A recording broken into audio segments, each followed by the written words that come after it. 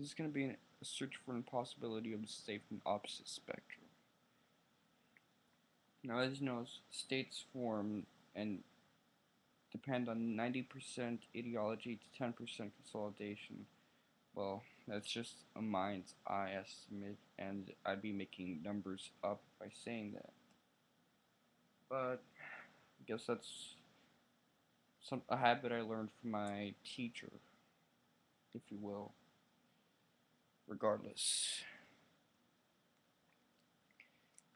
states have a tendency to consolidate a lot of things. There's an infinitum of things that you can consolidate with the state. And now the problem with that is that states are purely borders, which count as territories. And with a major consolidation of territories, it's usually inconvenient and will eventually collapse because the fact that it becomes harder to run. And the structure of the state has to change to something that's less minarchist and more inconvenient. Using a terminology that's cliche, totalitarian, but I hate using that word. I think it's very cliche.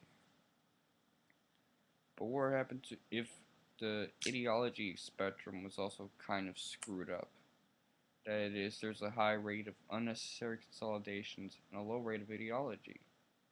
Well then, there would be an issue where the many different nations that are being covered by this state are territories that are unified as a single nation. Start to think, ah, shit, man, should this be the right consolidation? I think that once that ideology sparks where you realize that the consolidation shouldn't exist, that's when the impossibility forms. That you've consolidated with a bunch of people who realize that your consolidation isn't working. And this occurs as the second end to a lot of states.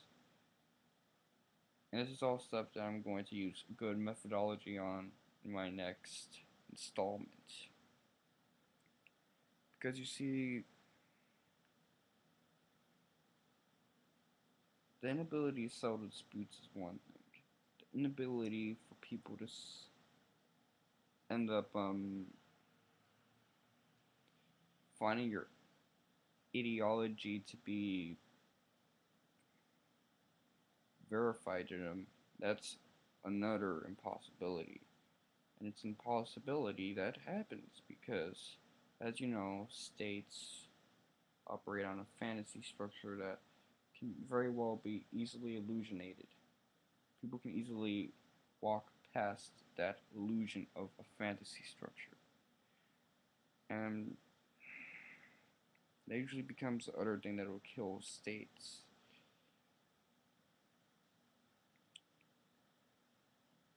All in all, let me make an evaluation.